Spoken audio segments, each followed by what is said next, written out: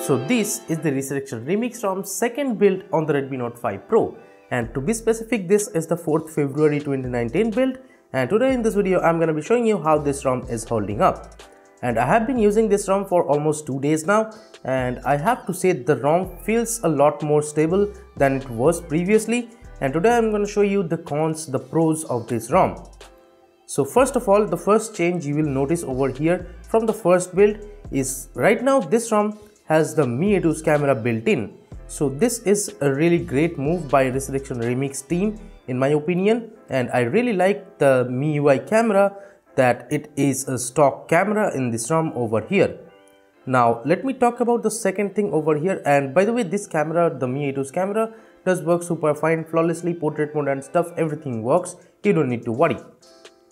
Now the second thing which still disappoints me is this ROM does not have Camera2 API by default.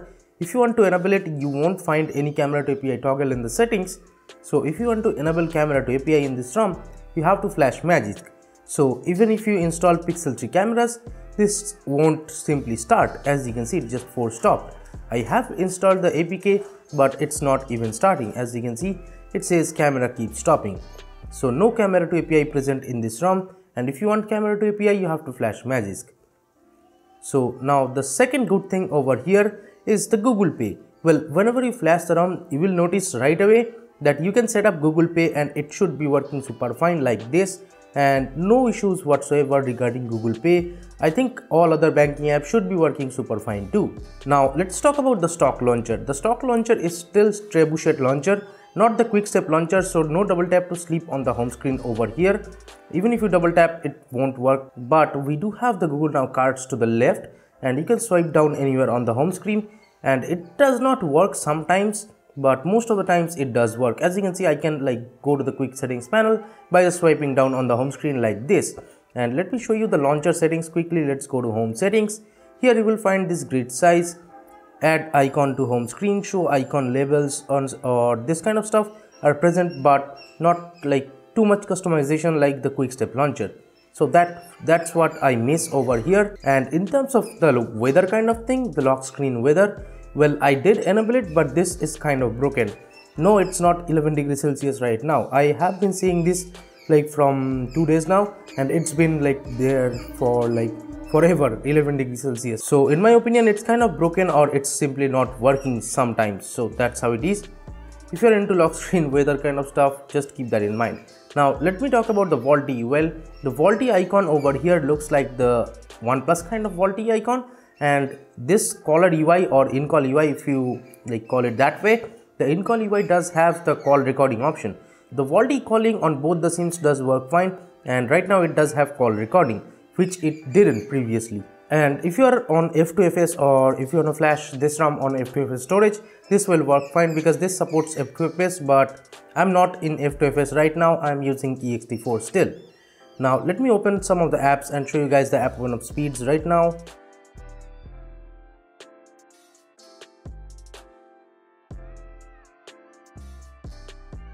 So as you can see, this does do the Android Pie kind of animation over here. Now let me open all the apps again. So as you can see, all the apps are in memory, and the UI feels super smooth whenever you open apps from memory. So I have zero complaints regarding RAM management or even app opening up speeds. As you can see, everything is pretty fast, and you can switch between apps just like this. So it's pretty cool. Now let me show you the about section quickly over here. And one more thing that is fixed right now, the night mode. Well, the live display was not working previously, I guess.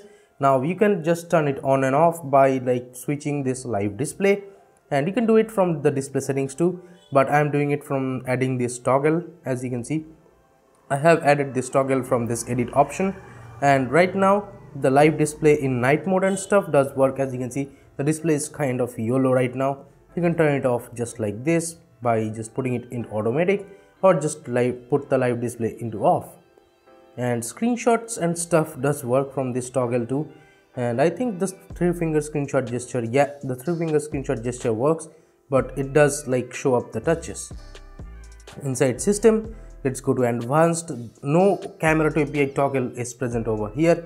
That is a really disappointing thing, but I really hope that this ROM comes with Camera2 API in the future. Now over here we have the updates option. You can check for updates from here whenever a new update is available, and we have the gestures and stuff, normal stuff. If you swipe all the way up, it will get you to the the app drawer, and the calculator and stuff. The default apps looks pretty cool. As you can see, this is kind of a dark themed calculator and I really like it. And the app opening up animation, as you can see, it looks pretty cool. Now let me go back to the settings again. Let's go into about phone. Now inside Android version, here on top it shows the ResurrectionRemix logo, of course, and this is the this is where you will see the ResurrectionRemix version. Actually this is the 3rd February 2019, but on the file name it shows 4th February. I don't know why it's happening, but yeah, that's how it is. The version is 7 based on Android 9, of course. The security patch is still of January 5th 2019. Vendor security patch is January 1st 2019, and based on derp kernel version 4.6, and here's the build number and stuff. So that's how it is. I feel the ROM is pretty smooth right now, and it's almost like over there to daily drive. And inside Resurrection tools you will find all the customizations, and this almost has everything. Double tap to sleep on the status bar is there, and even brightness sliding option is there. As you can see, I'm controlling the brightness from the status bar, so these features are there. Now let me show you quickly the face unlock. Well, is it working? Yeah, it's working. Now let me show you from Resurrection tools. Go to lock screen settings, and from here just make sure you have enabled this face auto unlock option, and others charging info and stuff, like a lot of customizations are present over here, of course. Now go to security, then go to smart lock. Let me enter the pin quickly. So now let's tap next. Here you will see trusted face, and I did flash micro GRs, by the way. Here you will see the trusted face. Next, and let me set up my face. It's done now. So let's go to home quickly, and let me unlock the phone. And as you can see, it unlocks almost right away with the face unlock. So as you can see, my 5 fingers are over there. I'm not touching the fingerprint scanner,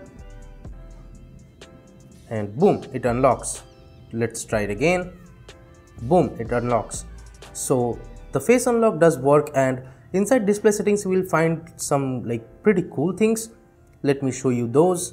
And here you will see this live display option, and you can even change this color profile. Make sure you do it, otherwise the display kind of will be like this. This is not pure white, this is kind of yellow in my opinion, and you can change it to automatic and stuff, but I'll suggest you set the display mode to off, color profile to standard. In this way you will get the best whites or the blues, if you want to call it that way. And color calibration, you can really control the RGB of the screen, and picture adjustments, you can control the hue, saturation, intensity and contrast in depth. So this is a pretty cool feature. Let's go back. Inside style we have the display themes and stuff. So here you can set the automatic wallpaper, automatic time of the day, light and dark option for the theme, and you can even choose from these many accent colors. Over here we have the dark green, pink, purple, blue, cyan, green, orange, yellow, red, etc. And you can set everything to be automatic so that it can match your wallpaper and stuff, I guess. And we have the dark mode option. So from here you can choose the dark mode to be black or default dark, so you can choose from those. And over here, what else? We have the double tap to wake to. If you want to use that, you can use that from here. And double tap to sleep is of course there. We have the font manager over here. You can choose from these many fonts. There are not much options like other ROMs like Havoc OS, but yeah, this is how much fonts you have all over the UI. So pretty cool in my opinion. And over here, what else should I show you? We have the full screen apps and stuff. So that's how it is. And auto brightness over here is present, and auto brightness just works fine. You don't need to worry. And regarding the battery life, I will say that battery life is pretty good. As you can see, I have used the phone for almost 55 minutes, and I got around 86% battery left right now. So if you calculate that, it's 14% of usage for 55 minutes of battery life. So that's how it is. And I will say that the battery life is not too great, but it's pretty usable. Like I'm getting around 6.5 to 7 hours of screen on time, so that is pretty useful for me. And it has like all those good customizations like the long press for like toggle torch, and over here as you can see the device is kind of locked over here. Let me do it again, and right now the device is locked, and if I hold the power button for a little bit of time, and as you can see the device is still locked, and I have my like torch turned on, and I can even press and hold it again to turn it off. So these features are pretty useful in daily driving, for me at least, and I feel this ROM is great for these things. And if you want to know about the advanced reboot and stuff, you won't see any separate advanced reboot option over here, but whenever you tap restart, it's gonna show you this system recovery, bootloader and other stuff. And if you want to see the sound settings over here, let me tell you that there is no audio direct settings over here as of now. So you won't find the audio direct over here option over here. So if you want audio direct, just flash some other ROMs, not this one. So this one does not have the audio direct, but it does have like pretty good amount of customizations regarding sound. You can disable the charging sound and stuff over here. As you can see, the screenshot taking sound and touch sounds and stuff, you can disable these, but no audio direct. So that is pretty much it, guys. Thank you so much for watching this video, and the ROM really feels super smooth now, and if you want to daily drive with this ROM, you can pretty much do it like without any issues. So that is all I had to say about this ROM, guys. Thank you so much for watching this video. Give it a thumbs up if you liked it. Subscribe to the channel down there if you have not yet. This is Tito from KDN Tech signing off for today, and I'll be catching you guys in the next one. Bye bye now.